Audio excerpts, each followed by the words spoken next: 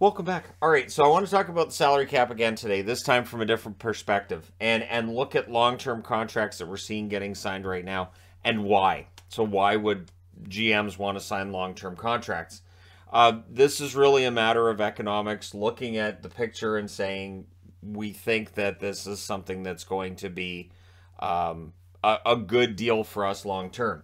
So 2004-2005 is a year that didn't exist for the NHL as an on-ice entity. But off the ice, there was plenty going on, and eventually the NHLPA buckles with the idea of the salary cap becoming a thing and the hard cap becoming a thing. They wanted to do similar ideas as to what we see in baseball. There was discussions of how they were willing to take a payroll back as long as there wasn't a salary cap. So I thought the union did its best publicly to look like they were doing whatever they could to appease the owners and win over the fans. And for the most part, they did. But there was still that, well, the players are greedy thing that was out there because people will say it's players or the owners. And in reality, it's a business, and it's a business that does quite well. So eventually the NHLPA loses the battle. They do win the war, I think. $39 million is what the salary cap set at for that first year. 2005-2006 was a very good season. So the NHL made some money and the salary cap goes up. 2006-2007, the salary cap was $44 million. It went up by 12.82%. And fans, including myself, were saying, wait, we lost a whole year of hockey and we're already seeing the salary cap go up to right around where the money was before they had the lockout. It felt like we were seeing the salaries go right back to where they were before the lockout. And 2007-2008 didn't change that. That narrative was really strong. We were up to $50.3 million. It went up 14.32%. So in 2 years, the salary cap goes up 27%. And again, for fans like myself, it was, why did we lose a year of hockey for this? Salaries are now higher than they were before the lockout, and we were told owners could not afford this, and here we are.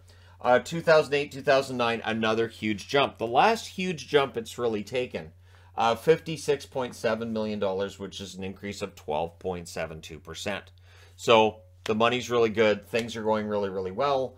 And then 2009-2010, we only see the salary cap go up by $100,000 to $56.8 million. A difference of 0.18%. So that's a flat cap right there. And we're getting into discussions of concerns about the cap and concerns about how much money the players are making. So 2010-2011, the salary cap goes up again to $59.4 million, but that's an improvement of 4.58%. Again, improvement if you're a player and if you're an owner, because it means you're making more money as well. So we've seen a salary cap go in 5 years from $39 million to $59.4 million. It's a good thing they wiped out an entire year of hockey to make this happen. 2011-2012, we pass into the $60 million range at $64.3 million, an increase of 8.25%. So the owners are complaining at this point now that the split is 60-40. The players getting 60%, the owners getting 50%. We've got to get this under control. So we have another lockout. Coming out of that lockout, the split is now 50-50 because, again, when it's billionaires versus millionaires, the billionaires will usually win that war. And 2012-2013, we see the salary cap drop 6.69% to $60 million even. So here we go, and you've got compliance buyouts and all this, and all right, we're going to see what's going to happen now. So the following season, 2013-2014, it goes back to $64.3 million, an improvement, an increase, an escalation of 7.17%. It's also, I would also say, an improvement because it shows the league's pretty healthy. So again, you know, we had a lockout, we had a shortened season, and we see the salary cap going right back where it was before. 2014-2015, the salary cap goes up to $69 million. It improved, again, increased, escalated 7.31%. And I look at that number and I think it's probably a good thing I didn't have a channel back then because I would have had so much giggling and tearing. Salary cap's at $69 million. This team's over 69, and yeah, it would not have gone well. 2015-2016, we see the slowdown, right? There's that slowdown that takes place here. $71.4 million which is an increase of 3.48%. And then 2016, 2017, it's slower again, $73 million, an increase of 2.24%. And anytime that you see those slowdowns, you're going to see more buyouts. You're going to see more contracts that guys are going to end up on the LTIR. I'm not going to say easier, but it feels like we see that more often. I know part of that is, of course, penalties for guys that retire and teams and cap hits and 35-plus contracts and all that. That's for a whole other time. But you could see that, like, GMs were having a hard time. They like it when they're spending more money. They like giving the guys whatever money they want. In 2017, 2018, the salary cap goes up to $75 million, an increase of 2.74%.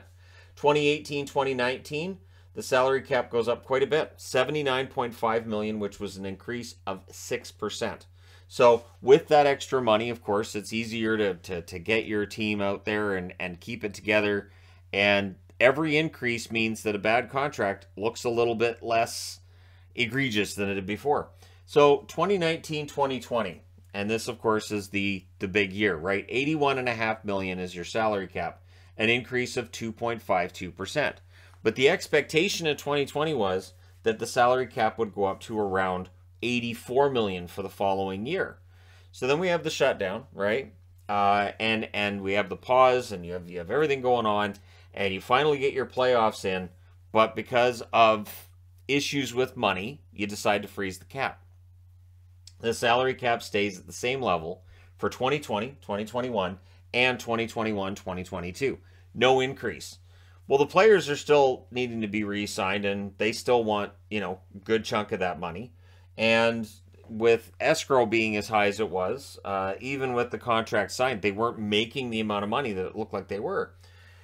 Now, this past season, we saw that, things were going to probably get better, and the salary cap for next year goes up $1 million.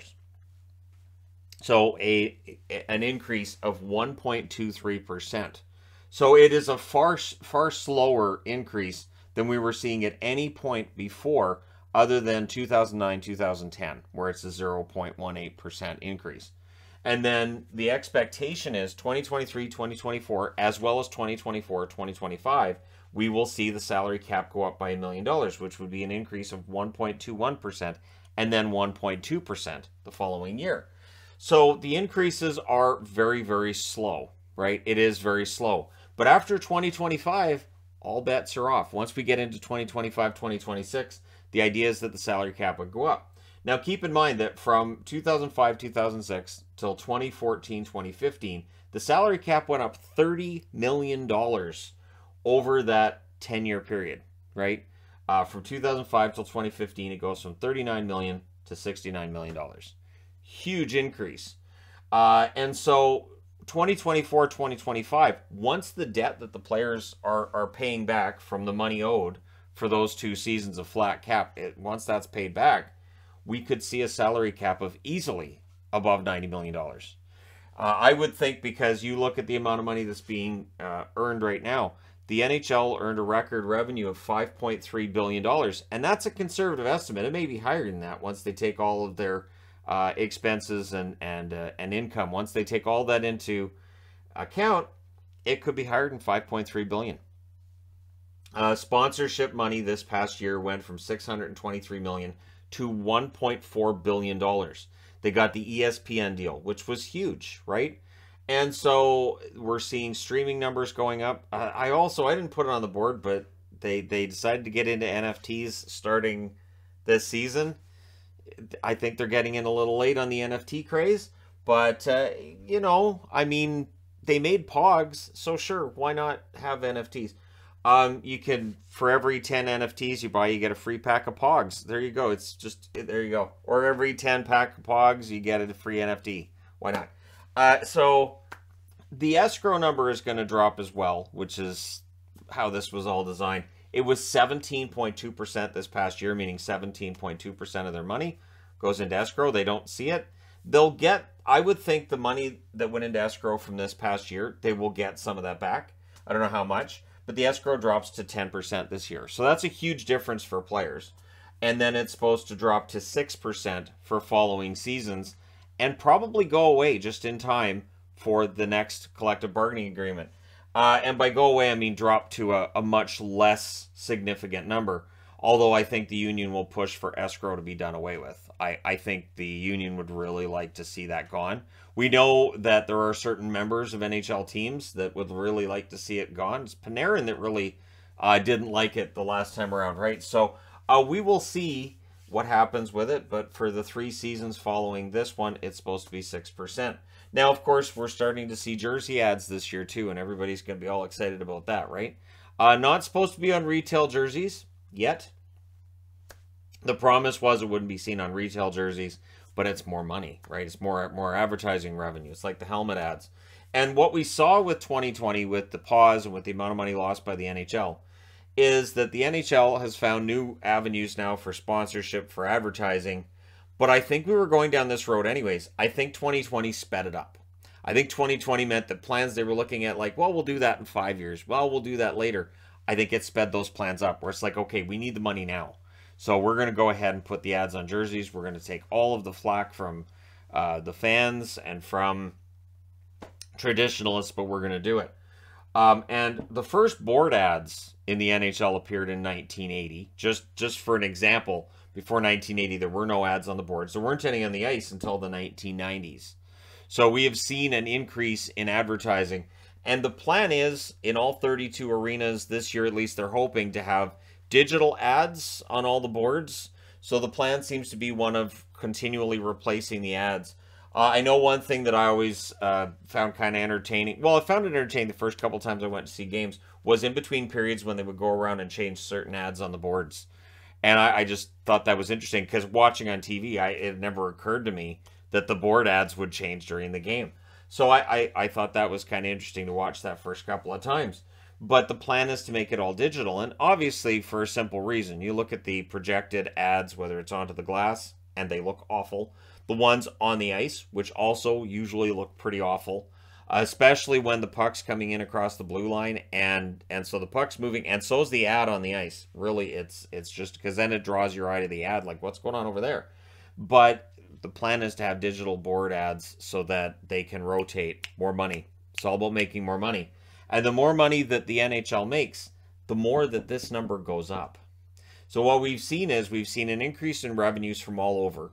Ticket sales are still pretty brisk in the NHL. Ticket prices have not come down, while all of the ad revenues have gone up, while sponsorships have gone up, while all the gambling stuff has gone through the absolute roof, right? And I've talked about that before, and how problematic I think it is long term, but right now I don't think they're necessarily concerned about that. But yeah, it is. We are definitely into an age right now where the money is, ridiculous, over the top. I wouldn't be surprised if the NHL comes out after this year and goes, yeah, so we made $5.6 billion. I think that's conservative. It could end up being higher than that. But because of the fact that the players have to pay back the $1 billion plus debt that they had owed to the owners because of the 2020 bubble playoffs and how that just decimated NHL revenues, and the shortened 2020-2021 season, which also didn't have the gate receipts that owners like so much, and it definitely hurt their money. Once that money's paid back, we will see that explosive growth. So, bringing me to the reason for this video is that if you sign a 7 or 8 year deal with a player right now, doesn't matter how old he is, you can be 32, you can be 33. Once you get into years 4 through 7 or 4 through 8, that contract should be much better, because year 1 would be 2022, 2023, right? And then year 2 would be 2023, 2024. Year 3 would be 2024, 2025. Year 4, you have a salary cap that should explode, should go up to around the 91 million mark. So those contracts should look better. They're not going to look great. They're not going to look great, but they should look better. And for a team like Arizona, right, now your salary cap goes up $7-8 million. So does the floor. The cap floor goes up. And for teams that aren't making a ton of money, and Arizona's the easy target, but there are other teams as well that are making a ton of money, bringing in a contract of a veteran player who can still play, and getting a first-round draft pick with that player who can still play, to put him on your roster, it could be a good way to go about business, right? And so while these players might have no movement clauses, no trade clauses, they're really in place there because they want to make sure they have control over where they go if they go anywhere. And so I don't look at a no movement clause and think, well, he's not getting traded, because we've seen plenty of times where a guy will waive that clause. But this I think is the thinking with the long-term contracts. They're looking at the big picture and they're saying the league right now is making a ton of money. The artificially high cap is now being held down because of how it was artificially high before. And then once we get to years 4 through 7, those deals should look much better. For young players who are signing the long-term contracts, these deals could look absolutely ridiculously cheap for teams. Think along the lines of the Nathan McKinnon deal in Colorado, which has aged very, very well. As expensive as it looked at the time he signed it, because he hadn't lived up to his advance billing at the time he signed that contract. But it was a very smart signing by Sakic to give him his money and show faith in him, and he's rewarded that. So when young players are signing a 7 or 8 year deal, and I'm looking at you, Jason Robertson, please sign a contract. But yeah, once we get to years 4 through 8, those contracts could look fantastic. We talk a lot about $10 million plus players and how hard it is to win with a $10 million plus cap hit on your team. We're going to have that conversation for probably the next few years, and then it could go by the wayside, because once that salary cap goes through the roof, so does the asking price of the players, right? So you're going to have a lot of guys saying, look, salary cap's $94 million. I want $10 million. That's reasonable, because look at where the cap hit is, or where the salary cap is, the ceiling. So I really think we're going to see a huge jump.